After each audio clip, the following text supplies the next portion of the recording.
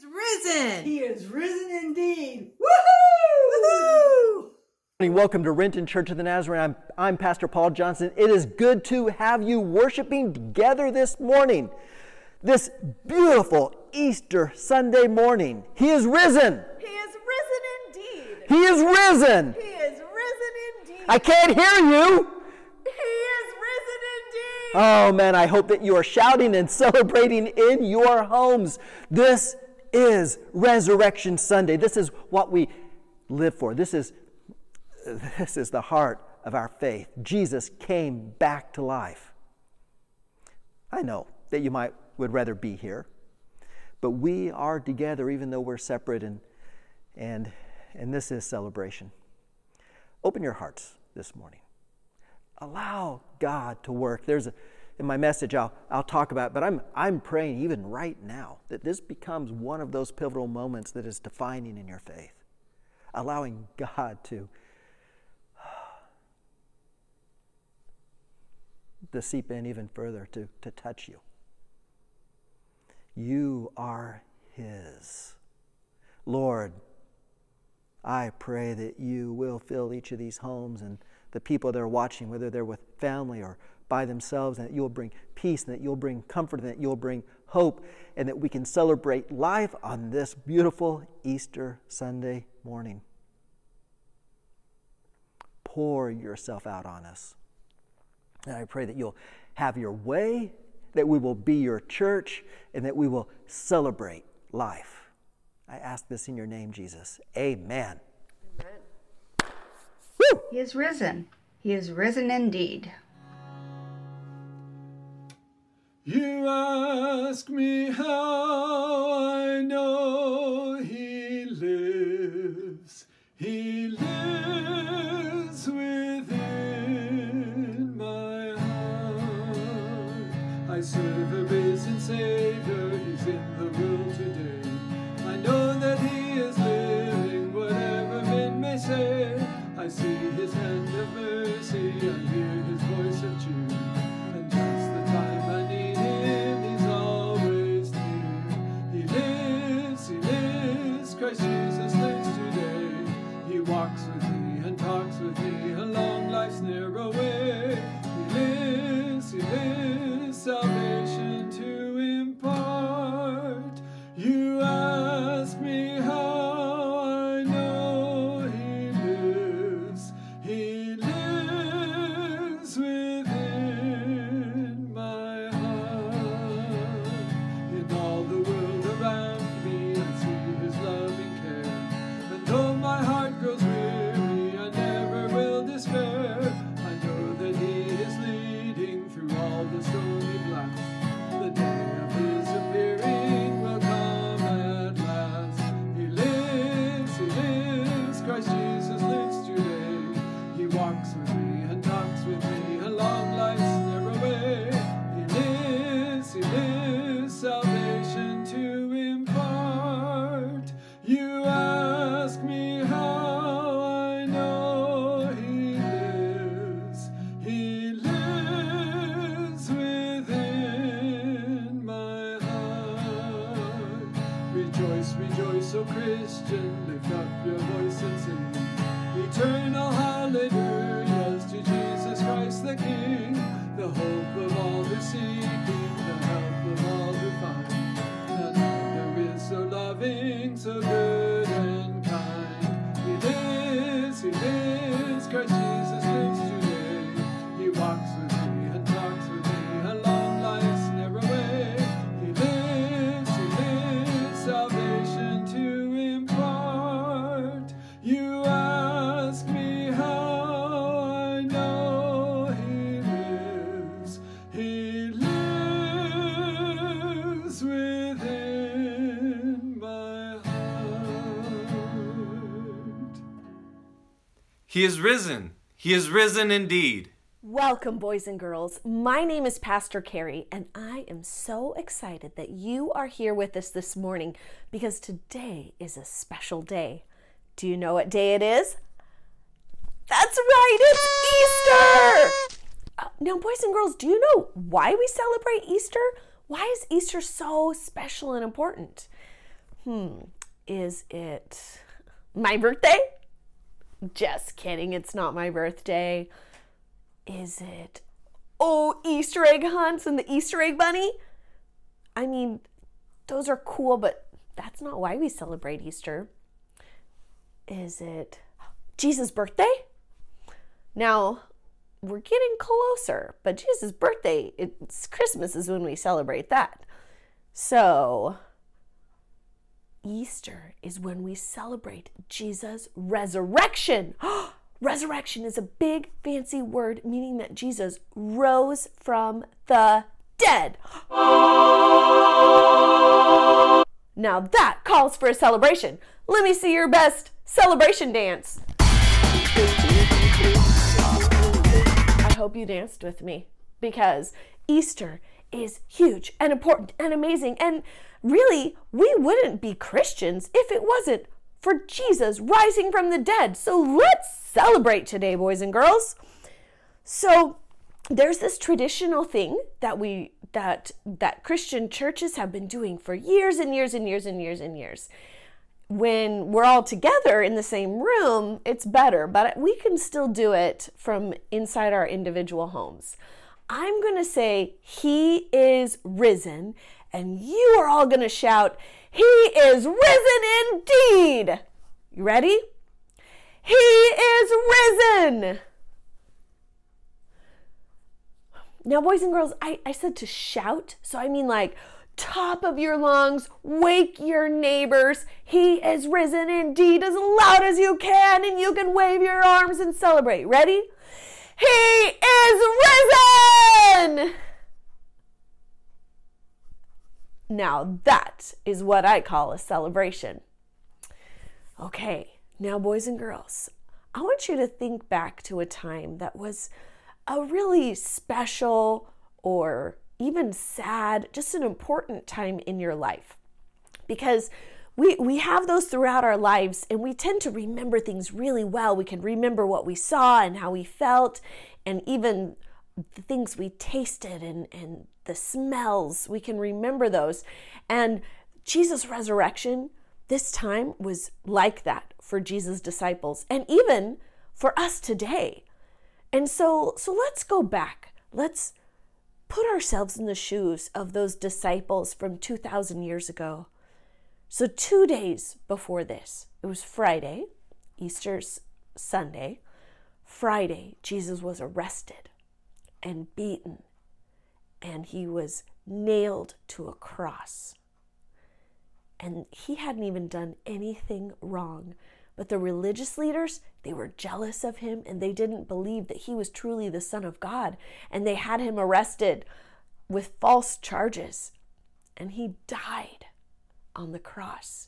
And he was put in a tomb. It was like a cave. And they put this big heavy rock in front of it and they sealed it and they even guarded it with some soldiers because they were afraid that Jesus' disciples were going to come and steal his body. And so that's what it was like. Friday, all day Saturday, and the Saturday was the Sabbath. And so the Jewish people, they stayed at home. They didn't do any work. Sunday came and several women came to the tomb because they wanted to put some special spices on Jesus' body to prepare it for burial. So imagine the shock of the women who went to the tomb that morning to prepare Jesus' body for burial. They slowly, sadly walk up to the tomb, expecting to see soldiers guarding the sealed tomb. Maybe they don't believe what they're seeing at first. They rub their eyes and look again, their mouths falling open. The stone was rolled away from the tomb and the soldiers are lying on the ground. They walk into the tomb and look around, but Jesus is gone. They're so confused. They can't understand what could have happened. They walk out of the tomb and suddenly 2 angels appear. The women are so scared they fall to the ground. The angels speak. "Why are you looking among the dead for someone who is alive? He isn't here. He has risen from the dead. Remember what he told you back in Galilee, that the Son of Man must be betrayed into the hands of sinful men and be crucified, and that he would rise again on the third day." What? Could it be true? Is Jesus really alive? They rush back to share this amazing news with all the rest of the disciples. Boys and girls, get ready. He is risen! He is risen indeed!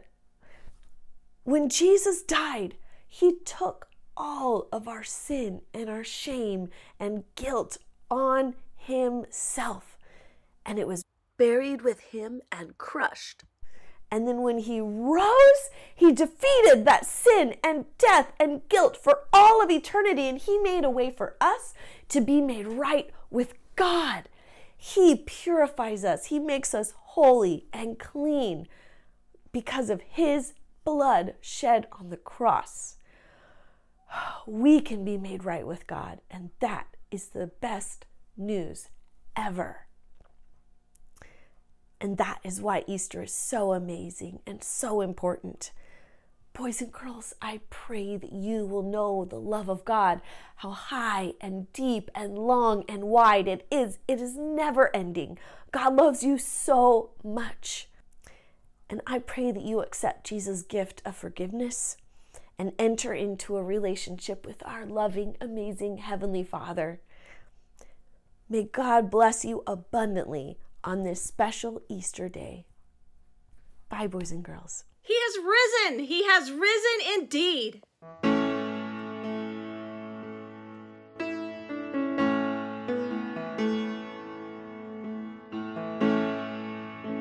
The moon and stars, they wept. The morning sun was dead. The Savior of the world was falling. His body on the cross, his blood poured out for us, the weight of every curse upon him.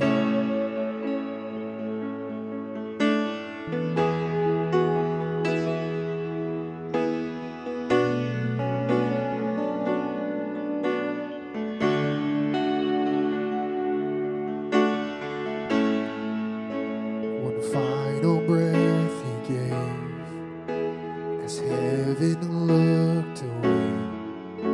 The Son of God was laid in darkness, a battle in the grave. The war on death was waged, the power of hell forever broken. The ground began to shake, the stone was rolled away. His perfect love could not be overcome. Now death, where is your sting? Our resurrected King has rendered you defeated. Forever he is glorified. Forever he is lifted high. Forever he is risen. He is alive. He is alive. Forever he is glorified. Forever he is lifted high. Forever he is risen. He is alive. He is alive. We sing hallelujah. We sing hallelujah. We sing hallelujah.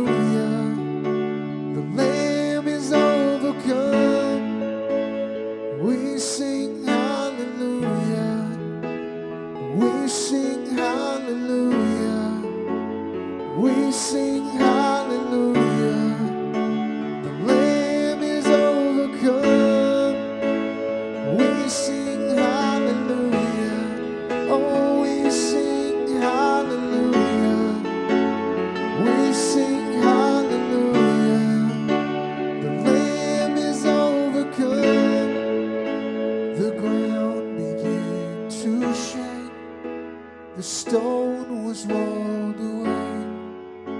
His perfect love could not be overcome. Now death, where is your sting? Our resurrected King has rendered you defeated. Forever He is glorified. Forever He is lifted high. Forever He is risen. He is alive. He is alive.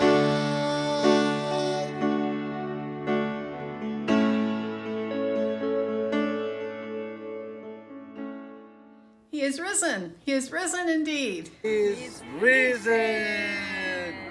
He is risen indeed. He is risen. He is risen indeed. There are moments in our lives that leave such deep impression that a certain smell or a sound or a song or an experience, sometimes even a specific time of year, takes us back to that place.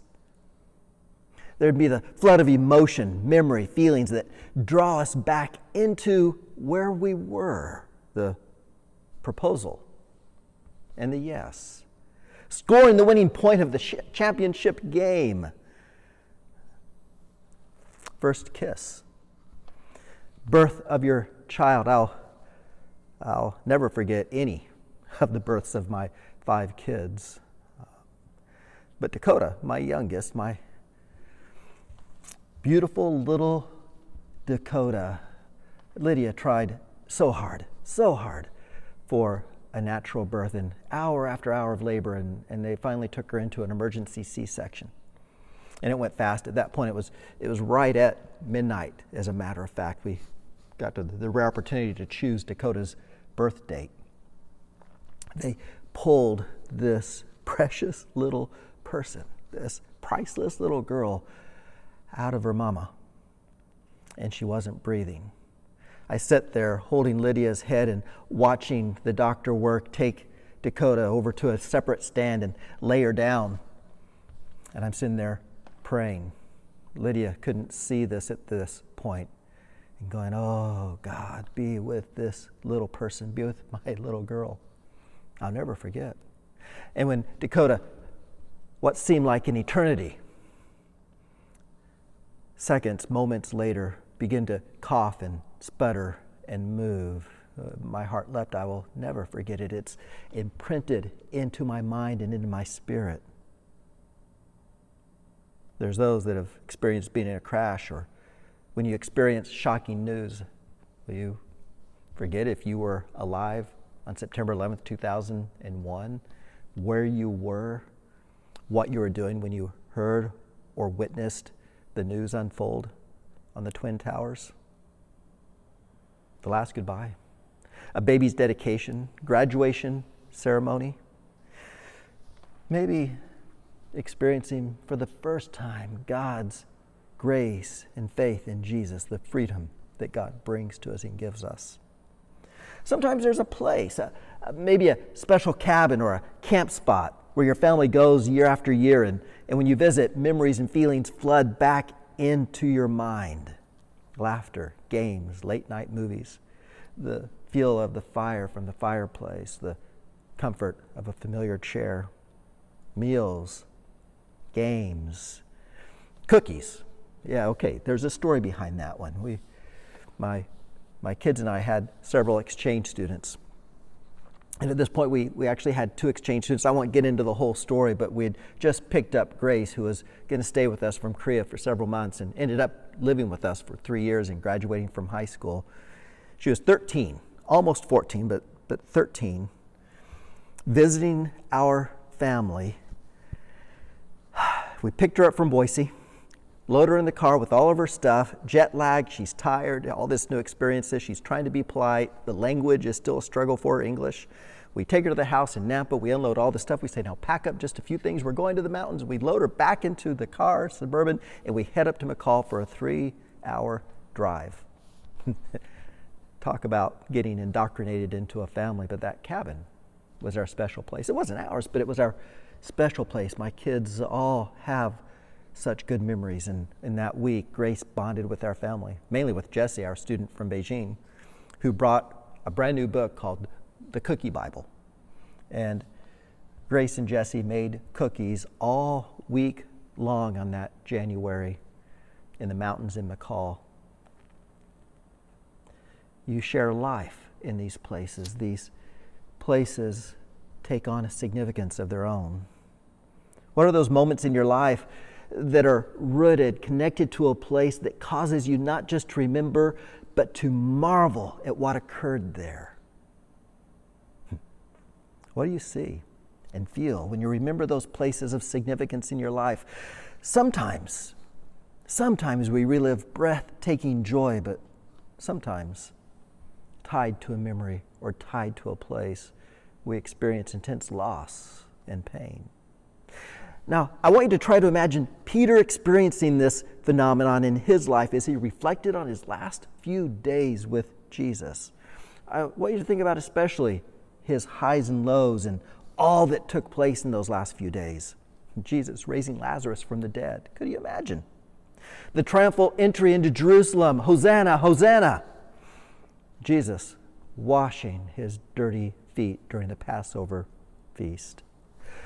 Prayer in the Garden of Gethsemane where everyone except for Jesus fell asleep. The heartbreak and feelings of loss when Jesus said, Peter, you'll deny me. Peter goes, no, I'm not going to deny you. No, Peter, you're going to deny me. You're actually going to deny me 3 times. 3 times before morning. Peter experienced the betrayal of Jesus from Judas with a kiss. False accusations, a kangaroo trial by the religious elite. And then Peter denying Jesus. Not once, not twice, but denying Jesus 3 times. The rooster crowed. Jesus' words would have flooded back into Peter's broken spirit. Tears would have flowed. Guilt consumed. Peter's world turned upside down as he watched Jesus being led away to be beaten, whipped, mocked, and nailed to a cross that Jesus was forced to carry. He was forced to carry through the Via Dolorosa up to Golgotha. Can you imagine? Can you imagine? Can you feel Peter's pain, guilt, and remorse? This man told Jesus that he would be with him no matter what. He made a commitment to his Lord and King, Jesus, that he would go with him to death if that's what it took. Jesus, I'm yours, period. Anything. Peter believed that he would be faithful. But Jesus died on that cross. The sky turned dark. Peter knew life would never be the same. He and the other disciples huddled up together, all but hiding from the religious leaders that had finally put this Jesus down, who had finally, forcefully, and forever put down Jesus and his ragtag followers with death. Death on a Roman cross, the zenith of human torture, finally put an end to this Jesus. The religious leaders, their power, their systems, their life, their world could finally get back to normal. Their world could finally turn right side up the way that they saw it. Peter and the others huddled and kept their heads down. They sat in stunned silence as the Sabbath came and went. Peter stewed in his thoughts and unable to escape his regret and shame of betraying Jesus. Then came the news no one expected. Now, don't ask me why no one expected this good news. They should have expected it. They were told in advance this would happen. Didn't they listen? Did anything that Jesus taught really sink into these men? Were all the disciples completely and utterly thick and useless? Makes you wonder, doesn't it? So the women came back. The women came back and said, Jesus isn't in the tomb, he's risen. Now, you'd think there'd be shouts of joy. You'd think that there would be celebration when the disciples heard this news. I would think that there'd be a running, a rush down to the tomb to see for themselves. But no, if you thought that, you'd be wrong. Not only did the disciples not hear Jesus when he said he would rise again, but they didn't believe the women when they claimed to see an empty tomb. They didn't see it. They didn't understand it. It didn't fit with their picture of Jesus. Now, all four Gospels document the resurrection, all four of them. But Luke's account has a detail that I want to explore this morning that gives insight into Peter and instructions for us. Instructions. Something that we can hold on to on this incredibly beautiful Easter morning celebration. Now, if you have your Bibles, open your Bibles, your app, or look at the notes that are perhaps in front of you if you're joining with us on the live chat. Luke 24, verses 1 through 12. Again, Luke chapter 24, verses 1 through 12. But on the first day of the week, at early dawn, they, the women, went down to the tomb, taking the spices they had prepared.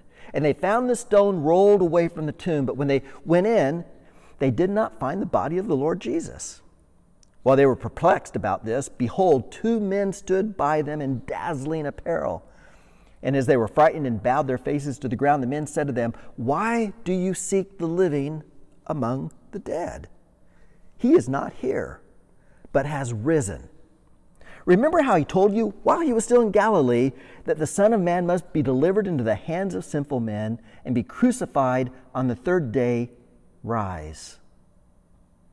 And they remembered his words. And returning from the tomb, they told all of these things to the 11 and to the rest. Now, it was Mary Magdalene and Joanna and Mary the mother of James and other women with them who told these things to the apostles. But these words seemed to them an idle tale, and they did not believe them. But Peter rose and ran to the tomb, stooping and looking in. He saw the linen cloths by themselves, and he went home marveling at what had happened. Peter went home marveling at what had happened. Lord, again, thank you for your word. Thank you for Easter, for your gift, for your Son, for Jesus. Open our hearts and open our spirits. Pour out on us as we think about, reflect, as we marvel at your miracle. I ask this in your name, Jesus. Amen. Could Peter ever forget what he saw that morning? An empty tomb. Remember, this is before Jesus asks Peter if he loves him 3 times. This was before anything was confirmed. This was Peter looking for a dead Jesus and finding an empty tomb. Hear that again. Peter was looking for a dead Jesus, but found an empty tomb. In verse 12, he went home marveling at what had happened. Some versions, if you read, use the word amazed at what he saw. Some say wondered or wondering what had happened. Now, this word marveling, amazed, wondering, in Greek is thaumazon.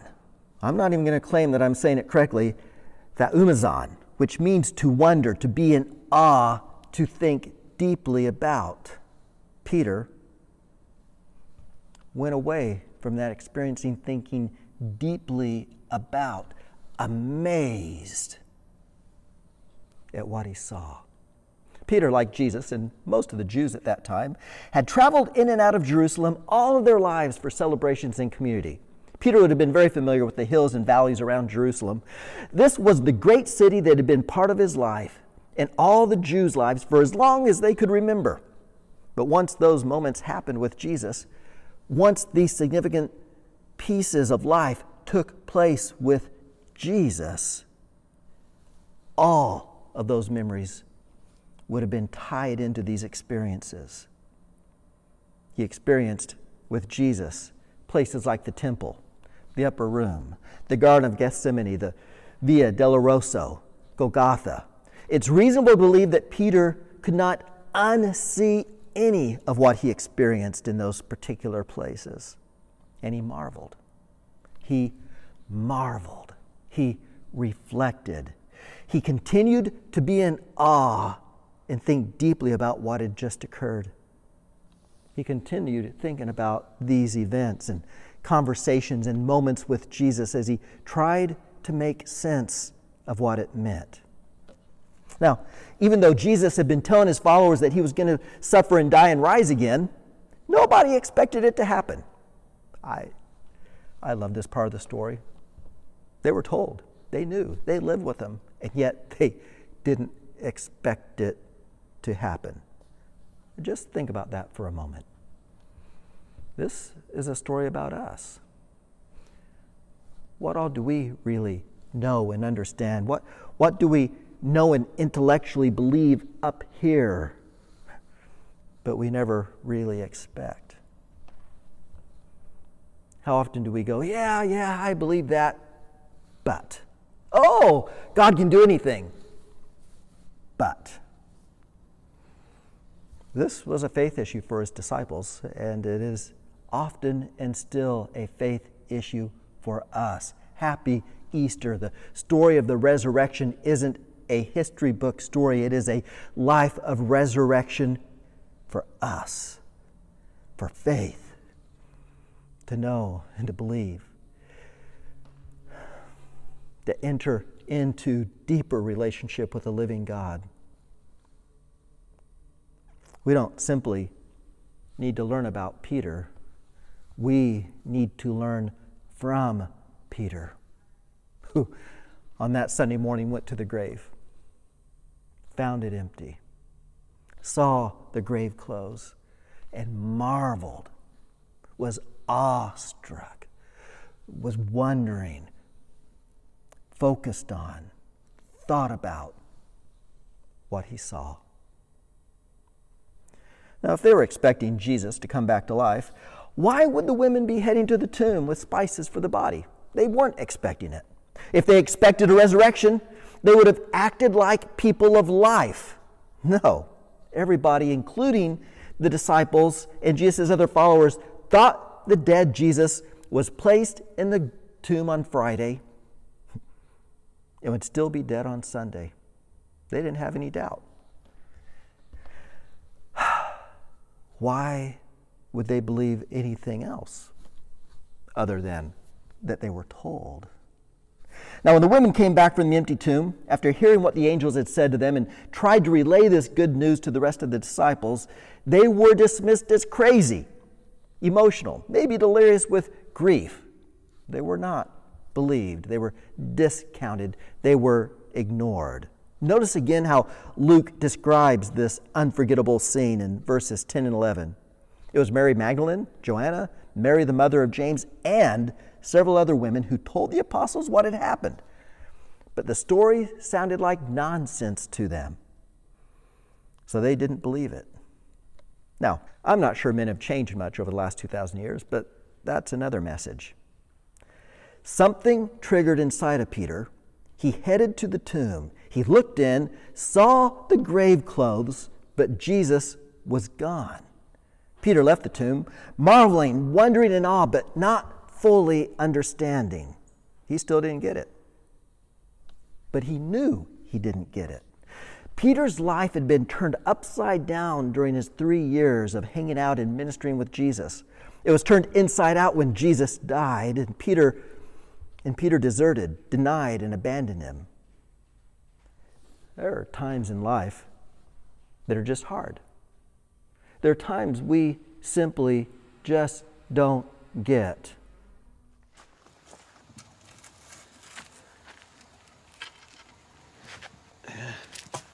Right here. This is where Jesus was kneeling when they came and grabbed him. And I came in from this direction with my sword drawn, and I cut off the ear of the servant of the high priest. I reacted exactly the way Jesus told us not to. And Jesus, he picks up that man's ear. And he puts it right on his head, like it had always been there. But that's what he did. Jesus was always fixing people's messes.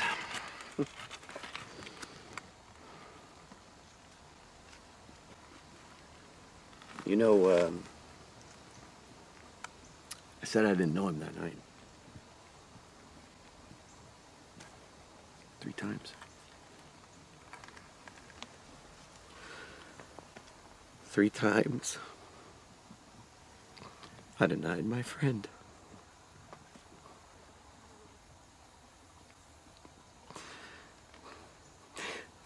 He told me I was going to do it before I even did it.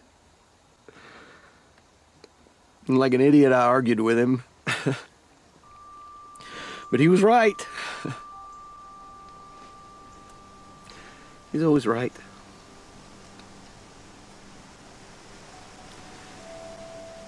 He told us he was going to die before he died.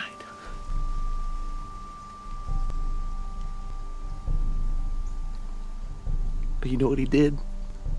You know what he did when he came back to life? That morning when he came back to life, he gave me the opportunity to tell him I loved him. 3 times. 3. He knew. That was my greatest regret. But that's how he does it. When it settles here, it changes here. And that turns the past upside down. It doesn't matter. It doesn't matter what happened that night, because of what happened that morning. Because he beat death. Death. He is alive. It doesn't matter what happened Friday because of what happened Sunday morning.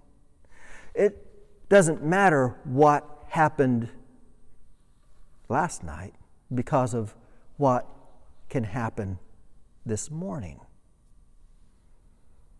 We're all living in the upside down right now. The world is literally upside down. Who would have ever imagined Seattle streets being virtually empty?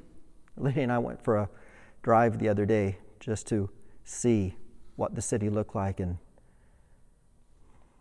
the streets were virtually empty. We went for a walk last night. 2 cars went by us during the entire time. I would love to have all the answers. But on this side of heaven, all of us inevitably have more questions than we have answers. This pandemic that we're experiencing, that we're going through, is life-changing. The world is very different at this moment, and we can only speculate on what will emerge over the next few weeks, months, even years. Maybe the Seattle area missed the worst of this by isolating early. That would be wonderful. But nothing is certain yet. The people of New York, New Orleans, and other hot spots have been on my mind in prayers. Could you imagine being at the hospitals or working in the very center of this mess and literally losing a person every 2 minutes? We are in the middle of suffering as a nation and as a world. Now, going back to Peter, Peter wasn't pondering on a global pandemic, but wanted to know where Jesus was. Peter was living in his failure and shame and wanted to find Jesus. And when he found Jesus, when he talked to Jesus, nothing else mattered. Good news then and now is Jesus brings life. We all have significant defining moments in our lives. We all can think of memories and places that take us back in time, thought, and feeling. Right now, if we just begin to reflect on our church family. Roy passing away. His funeral is on hold. So hard for the family for closure. Postponing the wedding, my heart breaks for Abraham and Julia. March 28th was the big day. You're going to be a married old couple by now. Well, at least married. But man, your faith and your attitude are contagious, both of you. Imagine being a senior in high school right now or in college. Life is on hold. No graduation ceremony, no prom, no pomp and circumstance. Look at our broader community, family passing away in isolation, without comfort, without closure. Job loss, anxiety, instability. Oh, Jesus, we need you.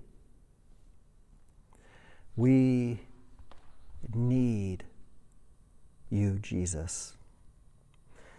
Right now, the COVID-19 virus has the attention of the world, but then we plug in other moments of our life, the things that all combine to make us who we are, perhaps the proposal that was made and it was a no and not a yes. The celebration of a new birth, but the baby died a few days later. Maybe the first place that we called home and had security and warmth became the place where the divorce happened. What are your moments? What defines you? Where do you need Jesus this morning? Sometimes those moments happen in significant places that mark us with difficulty, defeat, and despair, but God has a way of meeting us in those moments and walking with us, leading us into a place of new day, of new hope, of resurrection, of life. Jesus had to die to be resurrected. Let me say that again. Jesus had to die to be resurrected. In order to experience resurrection, first, a death must occur. Oh, don't misunderstand me. We serve a God of life, of hope. We worship a Savior that not only can relate to our circumstances, but also has defeated sin, death, Satan, and hell. What if the place you find yourself in at this moment, on this Easter weekend today, isolated at your homes, what if this place, this moment, becomes one of those significant and memorable places that you'll always remember as pivotal? What if? What if now becomes a place of such deep connection with our living God that it continues to change you and touch you and transform you forever? I pray and hope that even in your homes with your families or even in isolation, you feel strength, comfort, community. I pray that you will experience the fullness of God right now at the place you're at this moment. We don't worship the grave. There should be some amens. I should be hearing amens all the way here into this building. We don't worship the grave. We worship the Son of God who is alive. Oh, may your life and spirit be filled with hope. Our hope is in a living Savior, not a cold slab of limestone that once served as a temporary placeholder for his human body. We serve a resurrected Jesus. I pray for the power of the resurrection, for the life of Jesus. I pray that that is on you. I pray that you will think about and marvel, reflect, be amazed by the good news of Jesus. He is risen. He is risen indeed. rest yourself in that truth on this Easter Sunday morning. Lord, we need you. We need you now. And I pray that right now, where everyone is at, wherever they're at, where they're watching or experiencing this worship service, I pray that you will pour out your Spirit and that there will be life, that there will be resurrection. I pray for healing in this world, in our community. I pray that whatever normal is going to come, that, we get to be part of that. I pray for your life. I pray for your comfort, and I pray for your Spirit. Jesus, I thank you for your sacrifice, for the life that you have poured out on us, and that we can celebrate Easter and celebrate life beyond our imaginations. God, if there are those that are hearing this message, maybe the gospel, the good news of what Jesus brings for the first time, would you reveal yourself?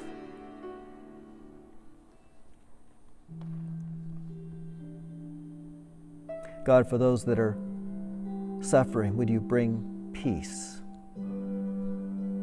And God, if it is in your will, bring healing to our bodies and to our spirit. And I pray that we will be your church, a church of life in our community, in our homes, in your kingdom. I ask all this in your name, Jesus. Amen.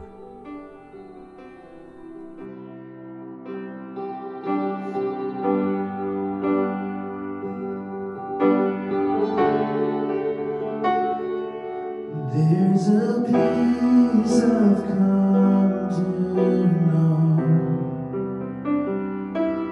though my heart and flesh may fail.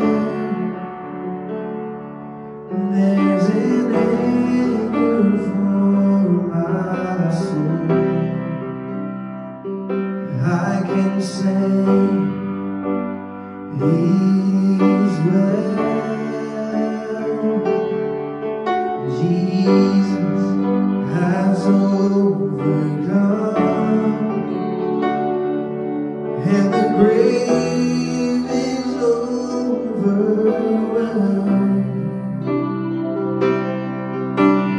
The victory is won. He is risen from the dead, and I will rise when He calls my name. No more sorrow, no more pain. I will rise on eagle's wings before my God, fall on my knees and rise,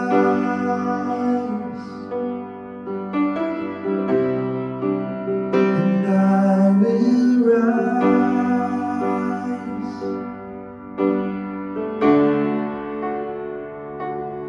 There's a day that's drawing near,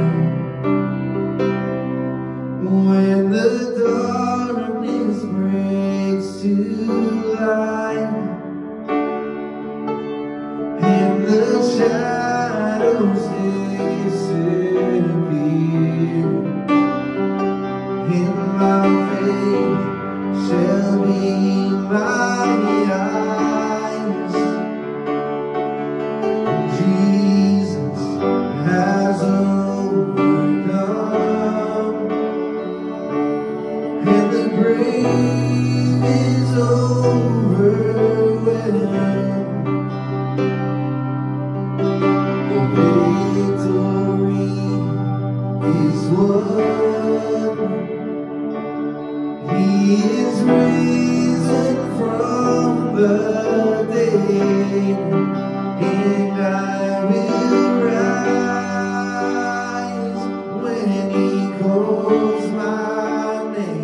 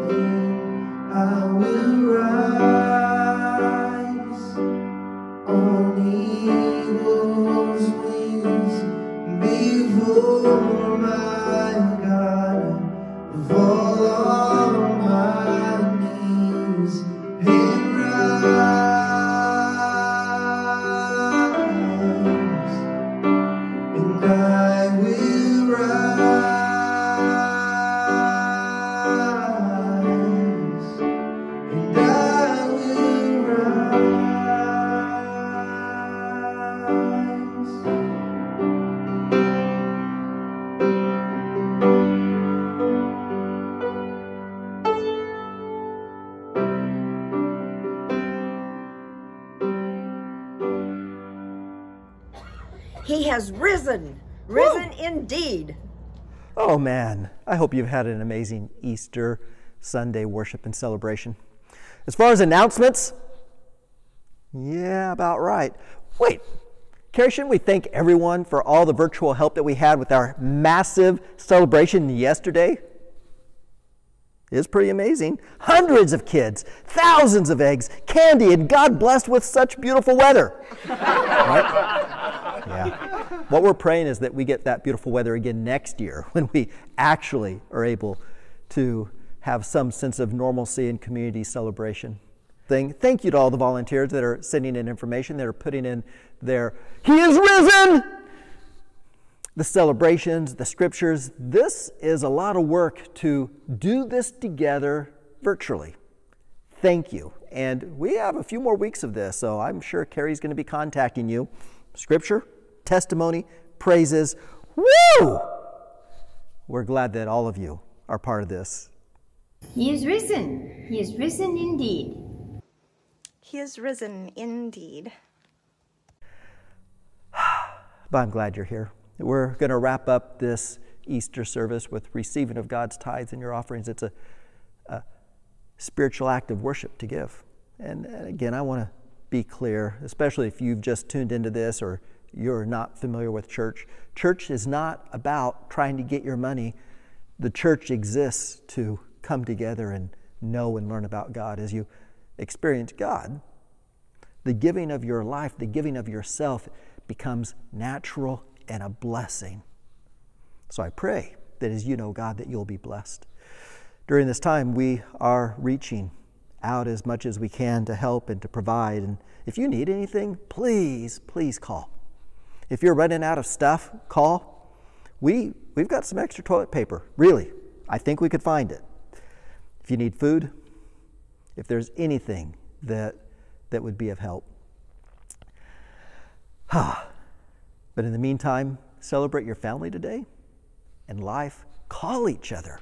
Figure out ways that we are the church in the middle of staying at home. Lord, thank you for the chance to give, for the chance to be your church, for your hope. I pray that you'll take the gifts that are given today and through this week and multiply. Give us wisdom to use those funds to build your kingdom in the way that you desire. And again, I thank you for this morning, for all that you've done. Amen. He is risen. He is risen indeed.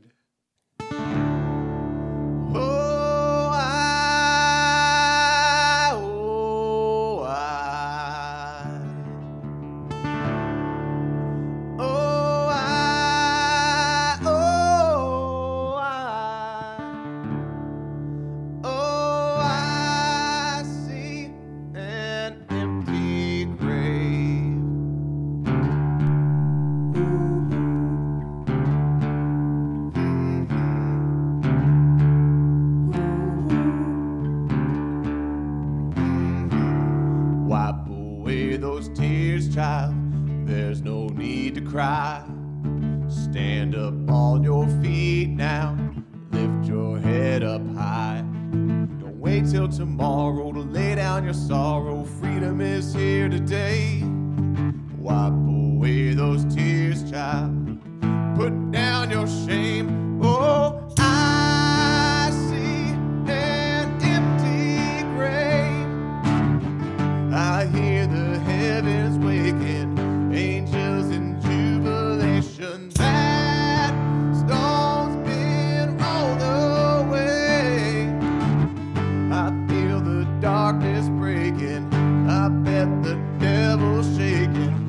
Somebody celebrate. I see an empty grave.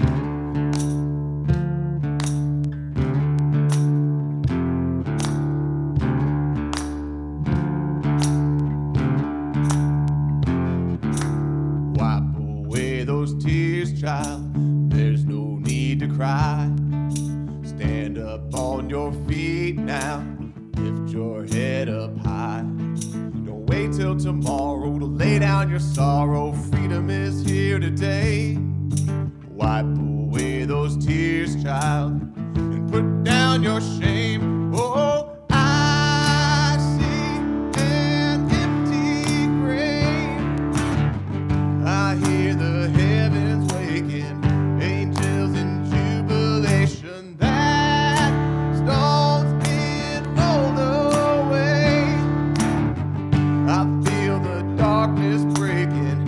I bet the devil's shaking. Somebody celebrate.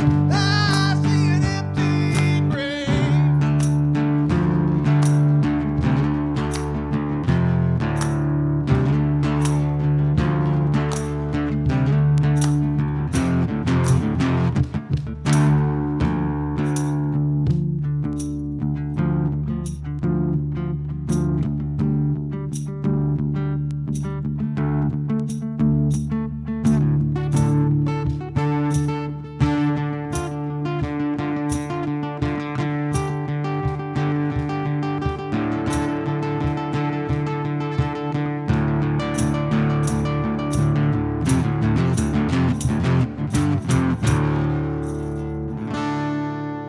Wipe away those tears, child.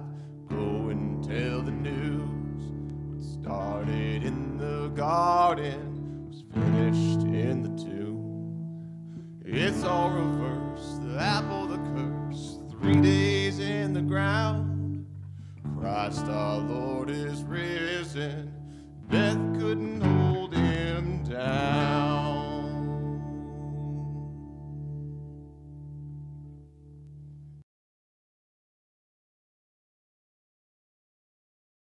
He is risen. He is risen indeed. May the loving power of God, which raised Jesus to new life, strengthen you in hope, enrich you with his love, and fill you with joy in your faith.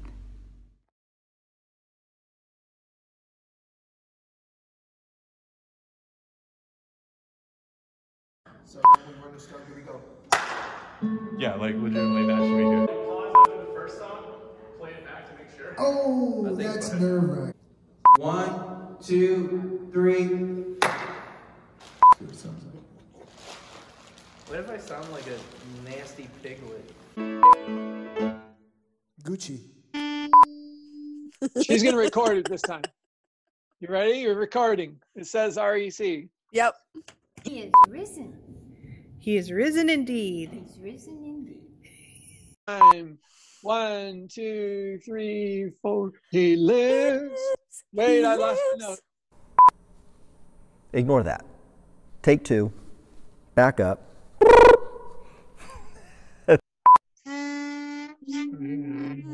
Lives. Ready, go. He lives. He lives. Christ Jesus lives today. He walks with me and talks with me along life's narrow way. Does my hair look all right? Hopefully. I don't know, that looks awesome. I serve a risen Savior. He's in the world today. I know that he is living, whatever men may say. I see his hand of mercy, I hear his voice of cheer. And just the time I need him, he's always near. He lives, Christ Jesus lives today. He walks with me and talks with me along life's narrow way. He lives, salvation to impart. You ask me how I know he lives. He lives within my heart. Okay, choir practice is over. Thank you for joining us.